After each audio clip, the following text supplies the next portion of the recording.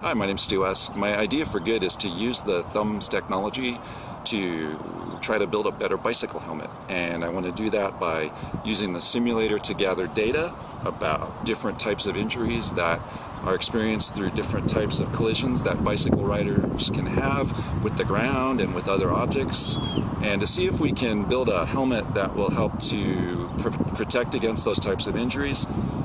Current bicycle helmets are designed really to just prevent traumatic brain injuries, critical traumatic brain injuries, and I wonder if we couldn't use the simulator to try out different bicycle helmet designs to see if we could improve on that, maybe to prevent things like concussions or injuries that occur due to repeated brain injuries. So that's my idea, and what inspires me is that ideas are powerful.